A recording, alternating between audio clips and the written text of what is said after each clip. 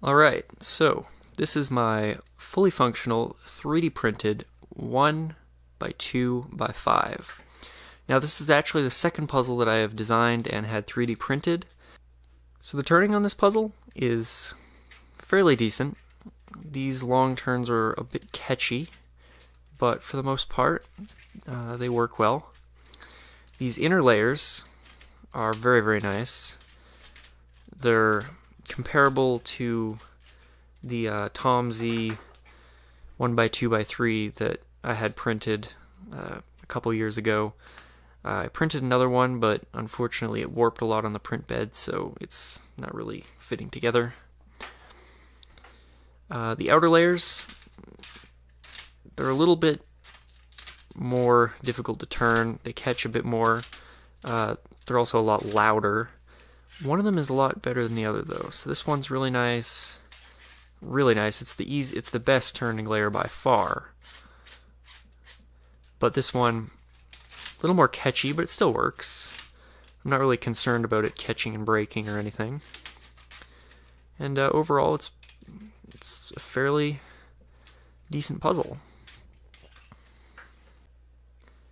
This puzzle was actually quite a pain to get working. It mainly had to do with this core.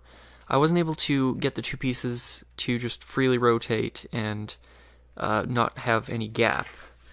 So here are all the failed prototypes. I tried a lot more like a Tom Z mechanism where I just had a pin, but the pin broke very easily. It was too small.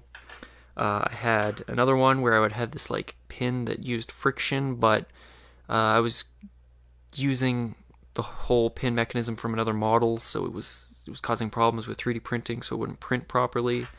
And then I tried a big pin design, which worked, but it would keep coming undone.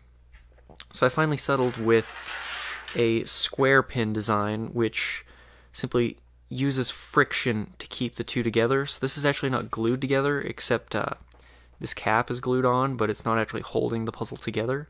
It's just hiding the pin. As you can see, the finish on this puzzle is actually not too bad. It's a little rough in some places, like right here, but for the most part, I think I'm pretty happy with the results. These were printed at 0.2 millimeter layer height, and this one was, or the outer edges and corners were printed at 0.1 millimeter layer height. If anyone has a 3D printer and is interested in making one of these, I'll leave a link in the description to Thingiverse where I've uploaded the files. So yeah. One tip if you're going to make one, print the pin with 4 perimeters so it's extra strong, because it does take a bit of force to get it to fit, which is the whole point, so it keeps it nice and tight. Anyways, thanks for watching.